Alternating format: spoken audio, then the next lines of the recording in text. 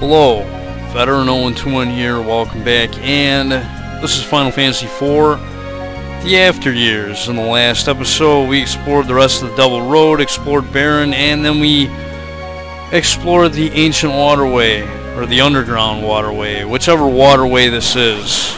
It's a waterway. There's too many waterways in this game, and we have a new enemy here. We have a Baron Guardsman. These guys like to put many on your party. At least they did in the original game. And yeah, looks like they still do.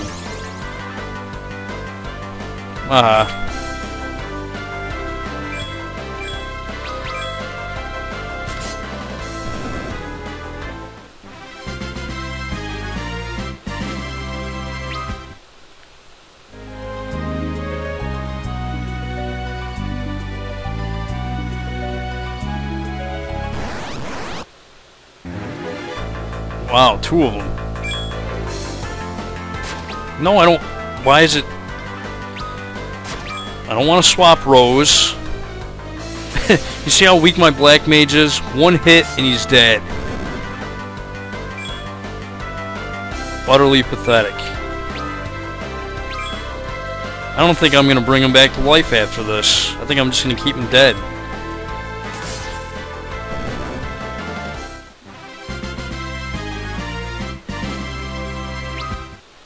I think these mages are going to be leaving our party very shortly anyways, so not going to worry about it. And it is awfully quiet here in Baron Castle, wouldn't you say? Where's the Baron Castle theme? Why is there no music playing right now? What is wrong with having music play right now? When it was all quiet and mysterious in the first game, we had music playing.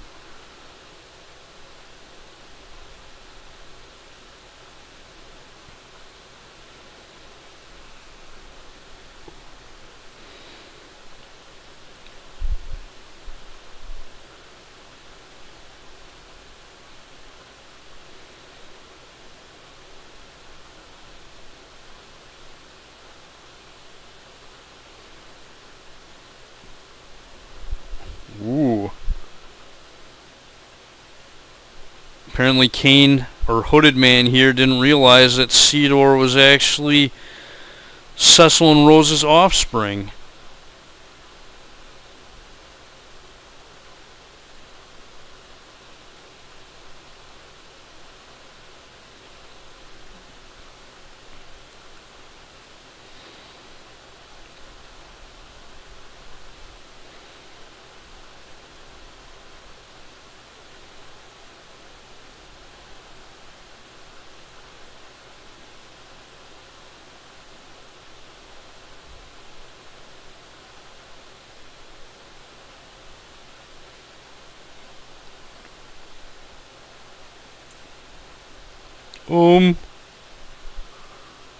Yeah, what is it?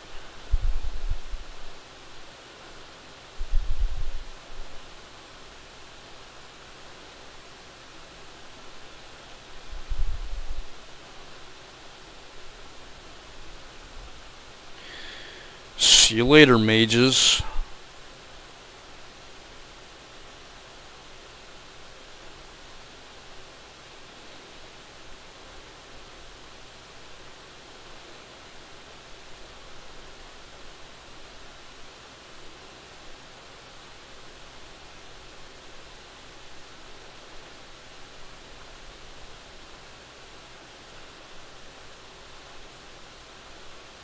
The hell?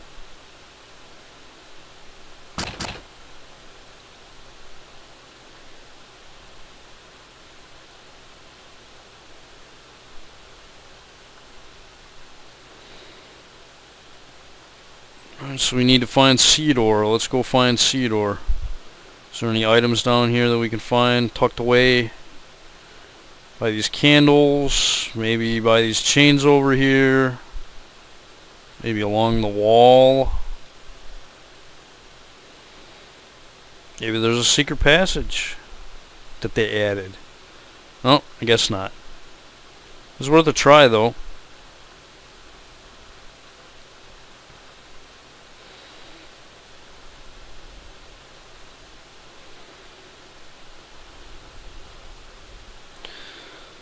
still don't understand why there isn't any music playing in this part. Have something. Have something playing. Hell, the frickin' Lunarium theme would be okay at this part, wouldn't it?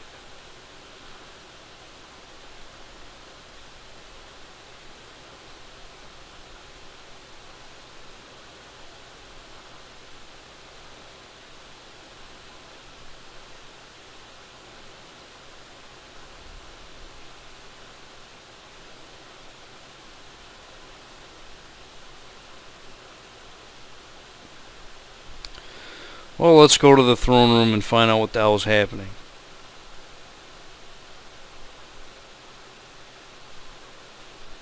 No, there's no one here either. What the frick?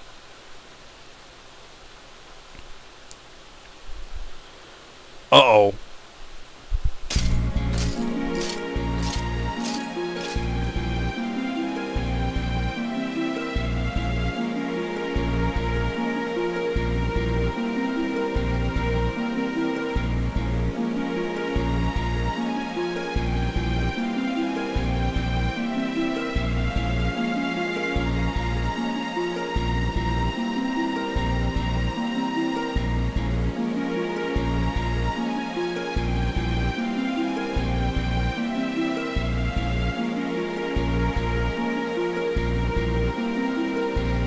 Yeah, Cecil would never be that callous toward anybody.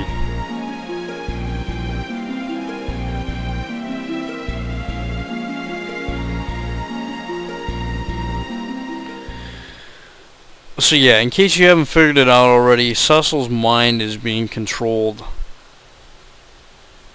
by some powerful force.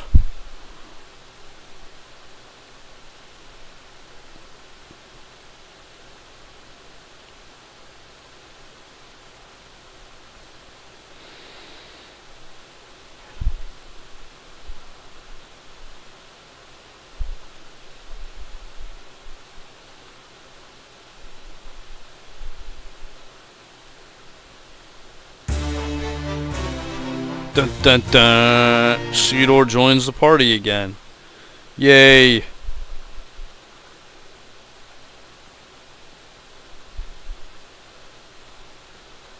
Can we go talk to Cecil? Is he still up here?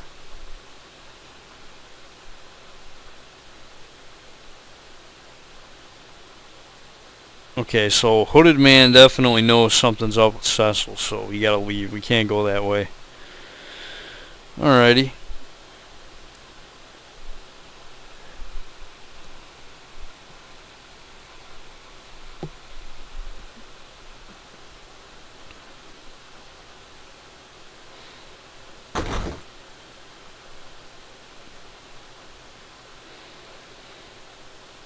Okay. Thanks a lot. Don't question us or anything. The Enterprise. Oh yeah, Sid's airship.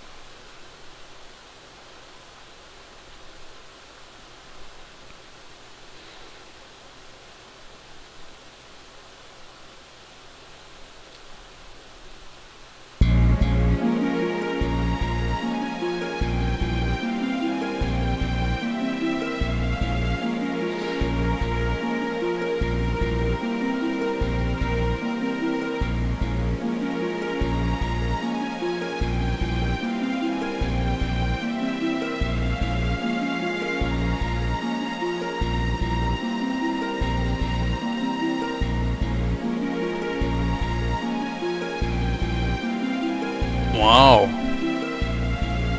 The missiles are coming.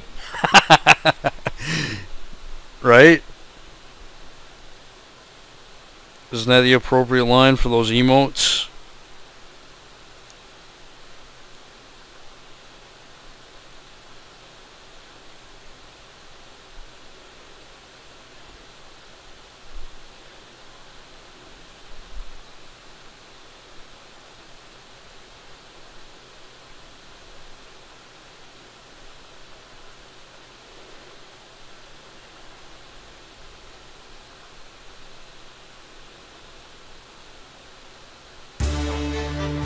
Alright, and we get a band. The Cross/Band.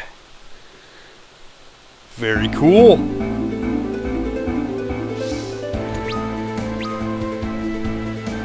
And this Cross/Band will level up in 10 battles. And it looks like the max level for this band is 5. It looks like maybe all the bands have 5 levels to them, so that's cool.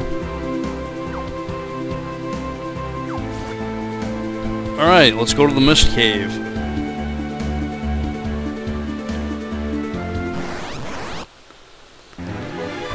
I got some new enemies here. Bombs and gray bombs.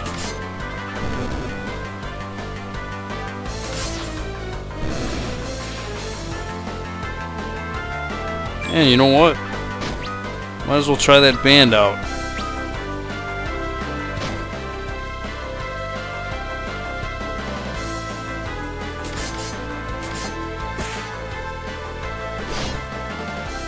Cool. I like the animation there.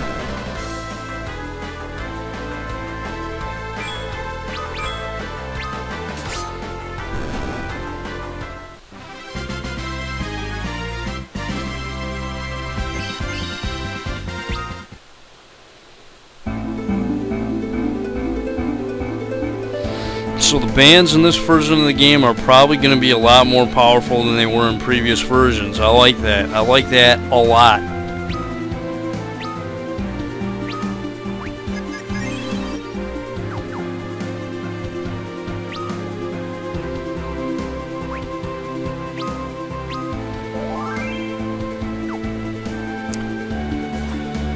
Now, you might remember from the first Final Fantasy, or the original Final Fantasy, that the Mist Cave was a pretty small or short cave, but in this version it's going to be a little bit bigger, and apparently we have somebody trying to bar our way here, so let's kick his ass. Are we going to kick his ass? That's what I thought.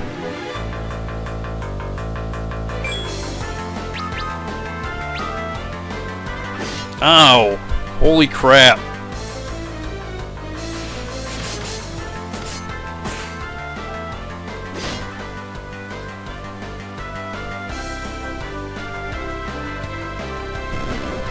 We got him. Yay!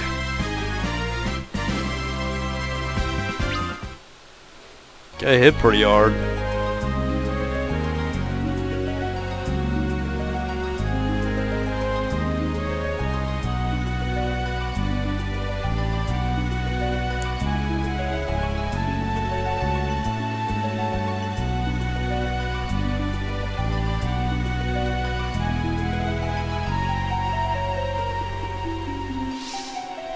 Gotta heal up after that.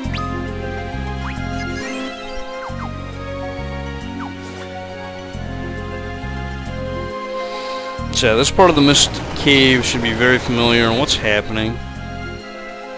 What's going on?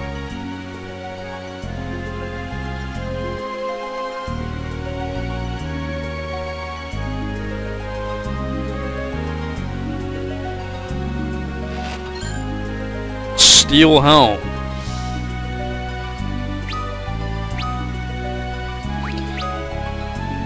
Better than a turban.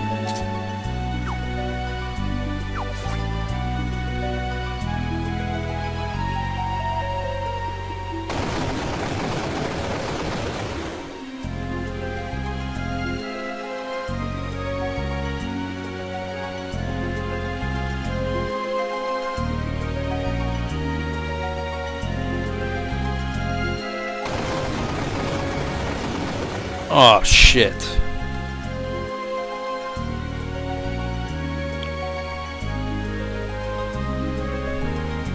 So yeah, we're gonna end up exploring a new part of the Mist Cavern, huh? That's pretty cool.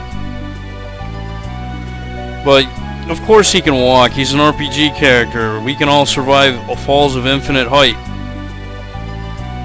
Unless you're playing Xenoblade Chronicles, and then falls actually hurt.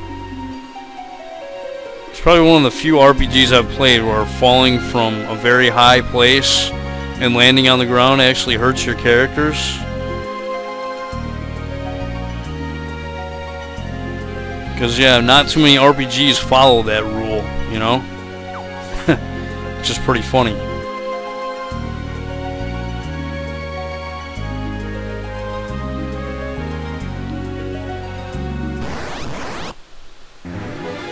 Oh, we got some new enemies here. We got an ogre and a cave naga.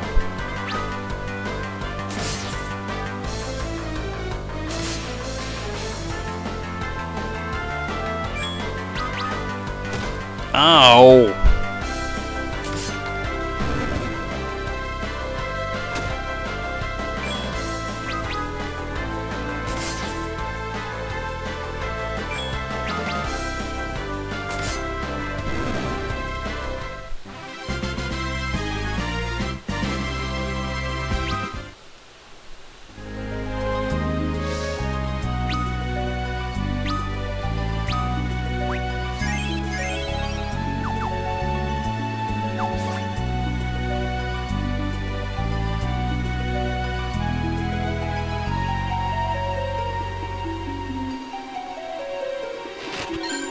Alright, we get a silent bell. I believe that'll cast silence on a group of enemies, perhaps. Getting a lag in this part. Why am I getting lag? Or I'm getting a frame rate drop. Which kind of sucks.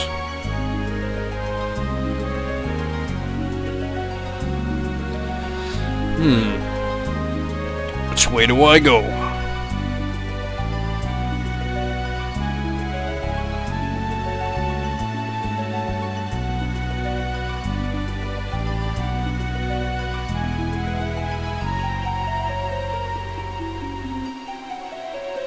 Yeah, I don't remember this too well, so bear with me. Alright, got some more new enemies here. We got needle hogs and Eden snakes.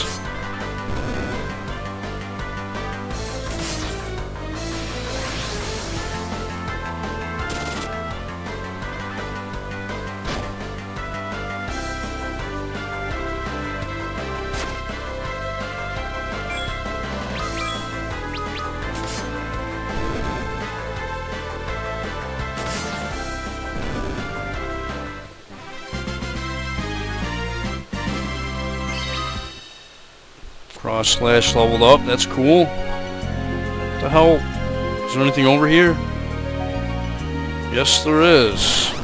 Wow, you know what? I don't think I ever found this this room before playing this game. You know, the older version, because I don't think there's any clue telling you that there's a secret room in this part. So, well, maybe I did. I don't know. I can't remember. I've only played this game twice. I don't particularly remember this. Oh, that sucks. Please tell me I have echo herbs.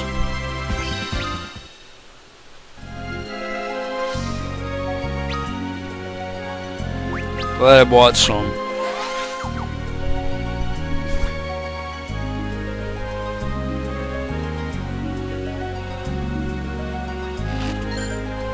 Alright, and in this chest we get adamantite. Wow. Interesting. That is pretty damn good. And we get mithril gloves, which, I guess I could give this to Hooded Man, but he's got the power armlet, which raises his strength by 5, which is better. It is slightly better defense, but no, the power armlet is better. And Ceodore's gauntlets are better than that too, because they raise spirit, which again is infinitely better than anything mithril, easily.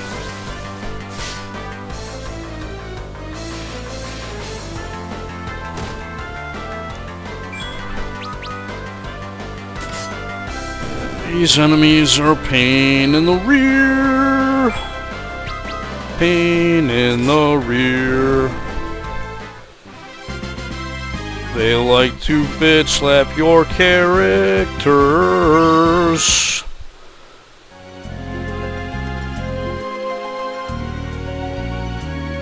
Adamantite. Wow, I was not expecting that. I know you can get an adamantite from the challenge dungeon, but I don't remember being able to find one in a chest in this chapter. So yeah, that's definitely different. I believe I want to go this way to check for treasure, because if I keep going that underpass there, I think that's just going to lead to, well, the way out of here. I want to check for treasure, so I'll go this way first.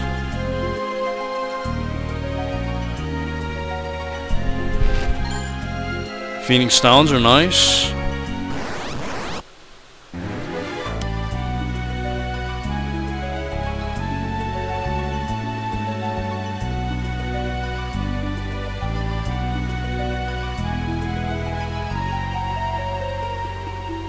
Alright, and then in this chest we get a remedy.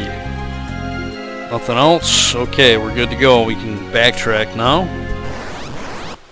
Oh, never mind. We got some new enemies here. We got cave bats and succubus enemies. These things are annoying. They like to use blood feast on you and drain your HP. They can put sap on your characters.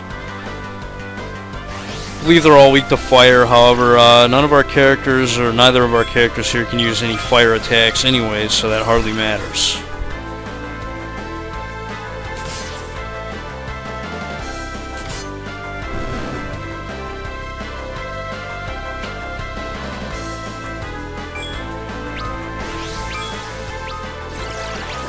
I believe the succubus absorbs lightning, although don't quote me on that. We'll find out in a second.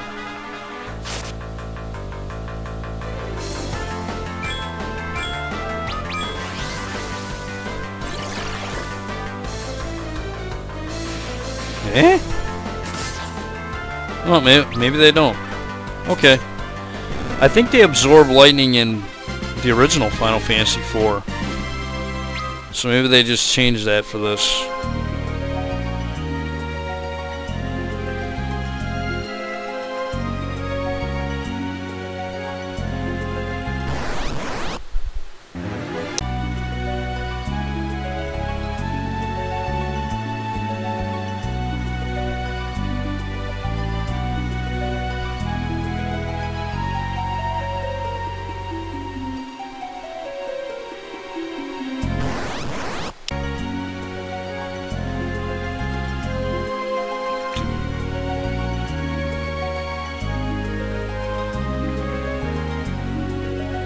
Like we have two places we could go. I'm gonna try the up door first. Hey, look at this. It's a naming way rabbit.